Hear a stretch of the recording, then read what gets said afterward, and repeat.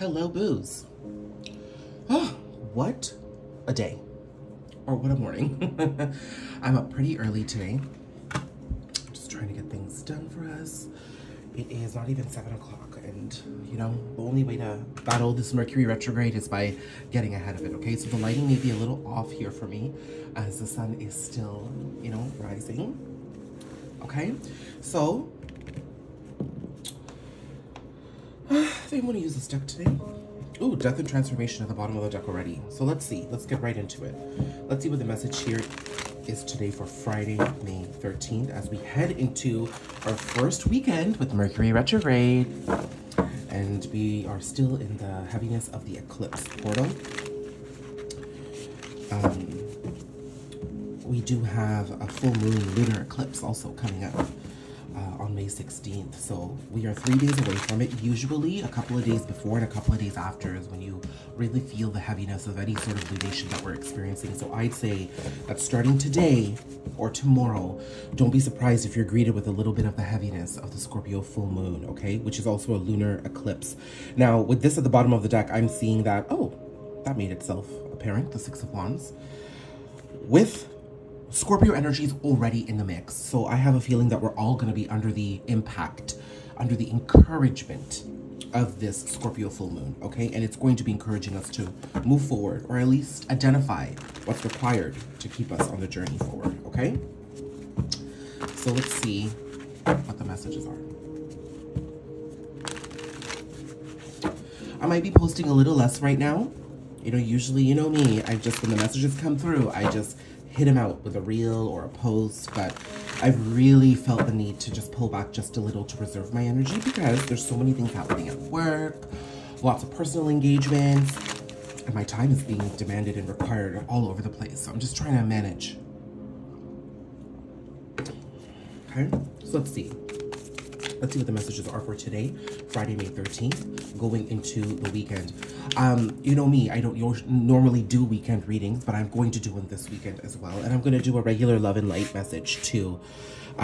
Just with the heaviness of all these portals and all the energies, I think extra messages will help us, okay? So what's the message that we need to know today?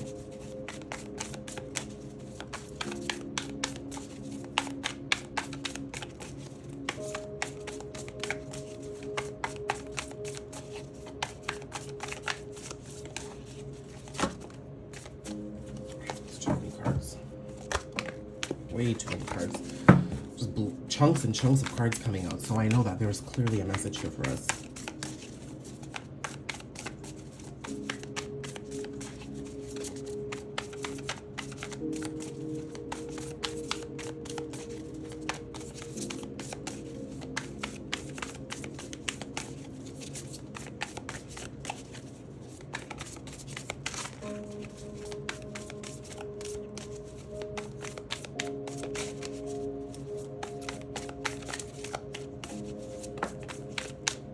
Four of Pentacles.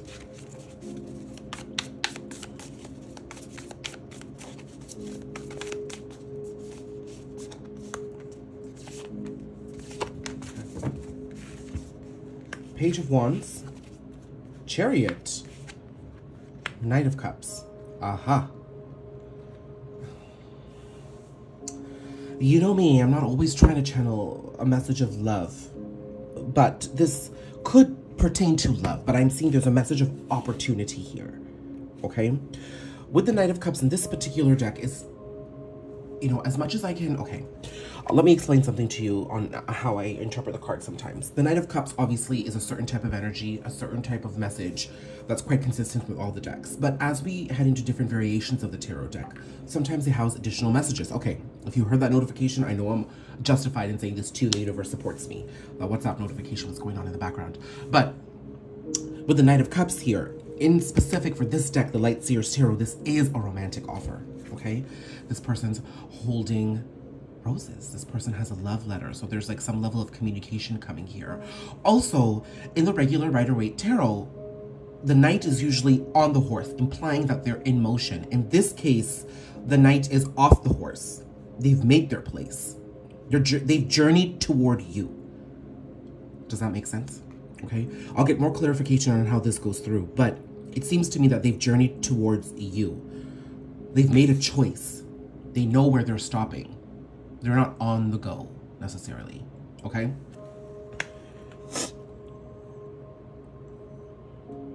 So I wanted to clarify that. So it seems to me that opportunity, romantic opportunities, or romantic offers are definitely around the corner. Now, it is retrograde, so, you know, sometimes people from the past do show up. It is eclipse season, so you're probably thinking about someone who you've been connected to in the past, who you've probably had some sort of a situationship with here. I'm seeing that things may have ended just as fast as they started with somebody from the past here, okay? Because we've got Four of Pentacles, which to me is physical withdrawal, but we've got the Page of Wands, which tells me that things might start up again quite quickly. Well, yes, very quickly, because we've got the Chariot here, okay? You seem to be in a place of stability and non-action. And the person you're dealing with seems to be in a place of only action.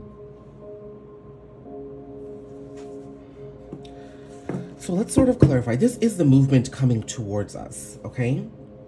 I know that I'm doing this like on Friday and potentially for the weekend. Look, Ten of Cups. So like I'm kind of being told that yes, there is a happy ending here. But let's clarify your energy with the Four of Pentacles, and then I'll clarify this person's energy later with the Page of Wands. So please clarify the Four of Pentacles for me.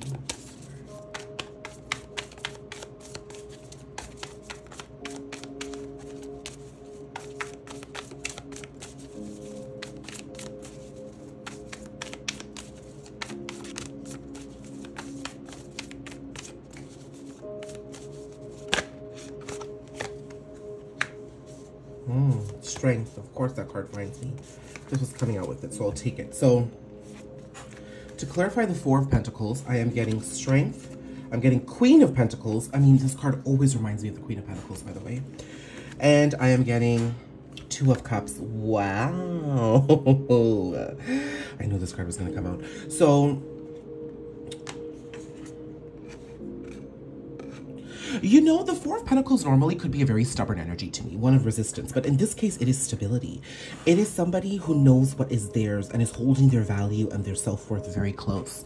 It could have been that you've tried, you've loved and lost in love, that you have overgiven and, you know, your sense of worth and your identity and your own power and self-love is always coming into question. Like you may have struggled with this in the past, okay? But I'm seeing that, let me see if I can get this light on here. Okay, that helps. I'm seeing that you're withdrawn from pursuing relationships because now you're going to let them come to you. There's a confidence here. You're growing into your Queen of Pentacles energy. You're going from Four of Pentacles to Queen of Pentacles, and eventually you'll hit the Empress, right? And we're still in Taurus season. So I'm seeing that you're choosing to allow things to journey towards you rather than chasing for them. It could have been that out of insecurity, out of wounding, you may have been chasing love. Okay?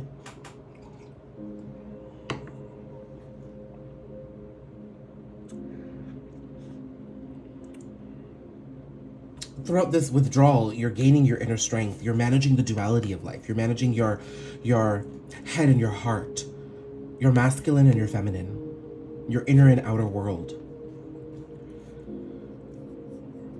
And then things are coming into a beautiful balance here. Like union is guaranteed for you. Okay? So then this brings me to this person here. So Page of Wands. Let's clarify their energy. You know me, I'm a very proud gay man here. So with the rainbows here, I'm also seeing that this could be a same-sex couple as well, which is beautiful. Okay, I like that.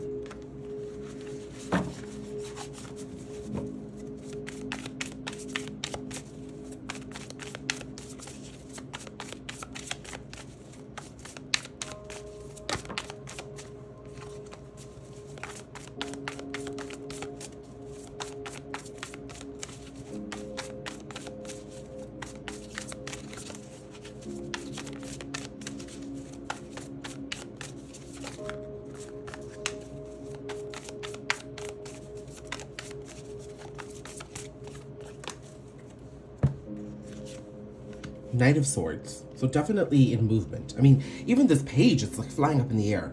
And it's almost like I see this as a magician's wand. Five of Swords, Justice. Okay. Oh, I don't always like talking about timestamps, but it's coming to me. I'm seeing by October, Libra season, this person finds balance between their inner and outer world, okay? It could be such that they have made their energetic choice.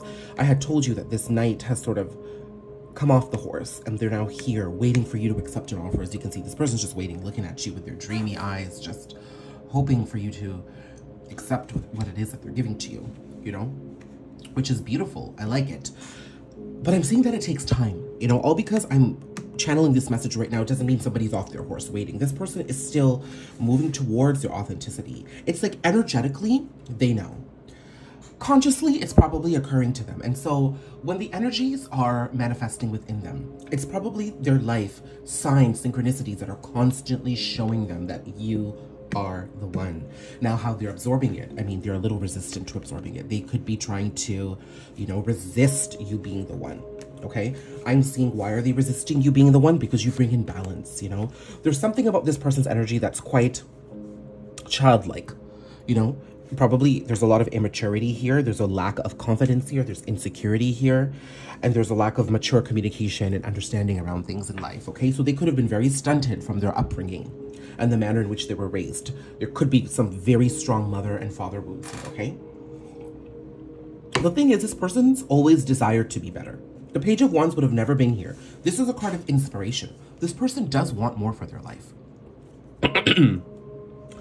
I'm also seeing that this person can be just 100% inconsistent in relationships. Not that they don't want love, and not that they are, yes, inconsistent in the sense that giving and receiving love is difficult for them, 100%. But they want love, they do desire it. But I think they keep putting themselves in situations that they know aren't going to be successful, okay?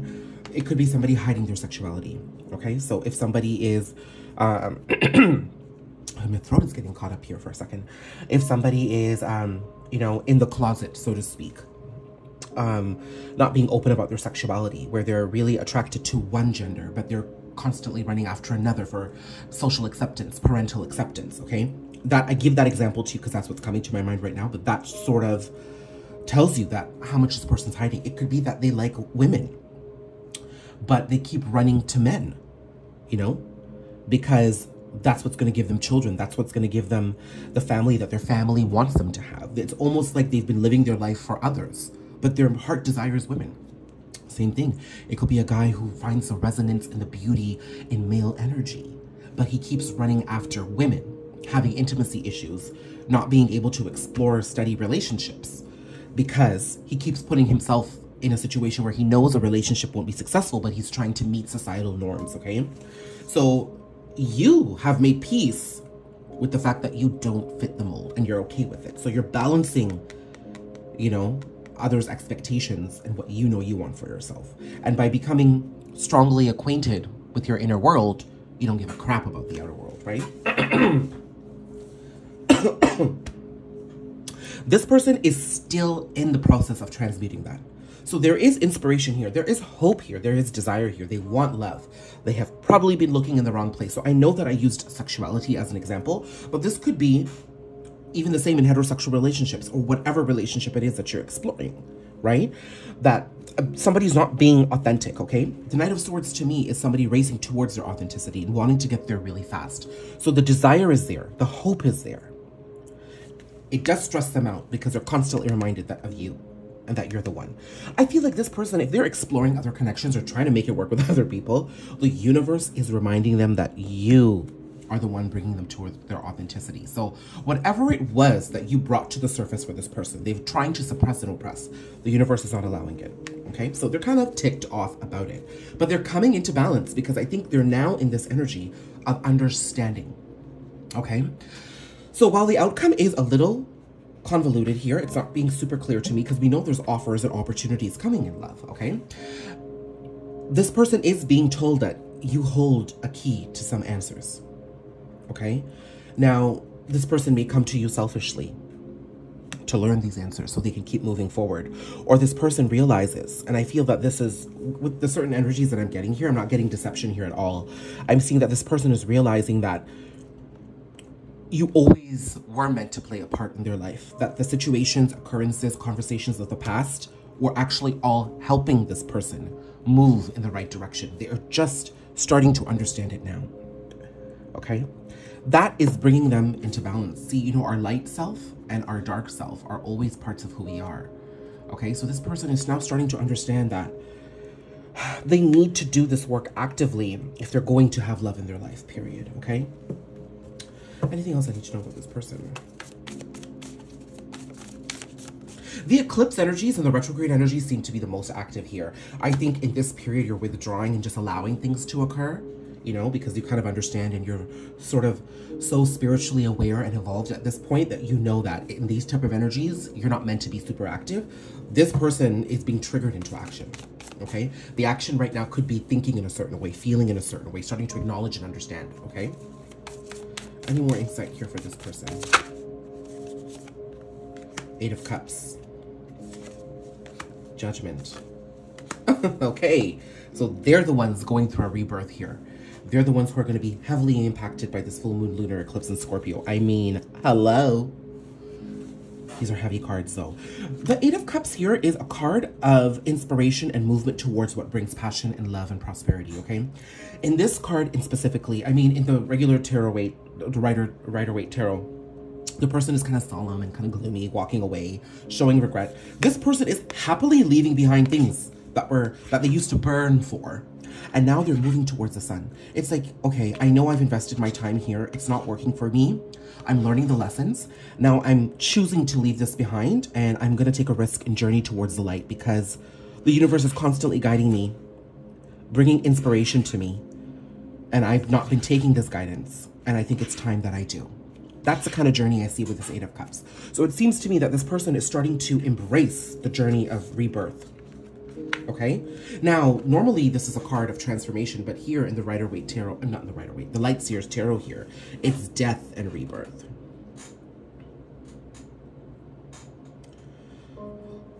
And then this is a card of birth, of rebirth, reawakenings. So this person's, let me get some. This person is starting to understand what they need to walk away from. I just want more clarity onto exactly what this death and rebirth process is bringing. Oh, okay. There's the sun that they're working towards. The Eight of Pentacles, Knight of Pentacles. So this is Leo 8, Lion's Gate, again to me. So it seems to me that the height of their transformation may come about during Leo season. Again, Lion's Gate is when the largest star in the sky, Sirius, and the Earth and the sun all line up. So in one straight line, so there's an incredible amount of light shed onto the universe, the galaxy, Earth. So the amount of clarity that we'll get around that time is pretty big.